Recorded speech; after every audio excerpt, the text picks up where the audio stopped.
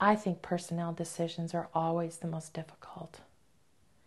It is very, very difficult to find personnel who are as passionate about your business, who care about your customers as you do.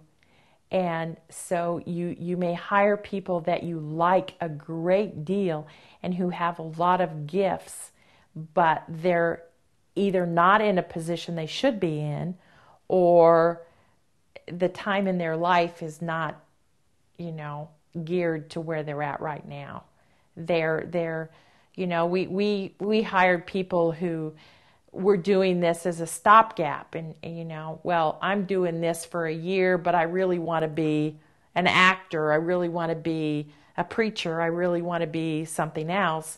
Well, that never works, because we really want to grow the business and grow people at the same time. So I suppose that might be an idealistic way, but I would love to find people that would stay and grow, who would see the opportunity that this presents itself.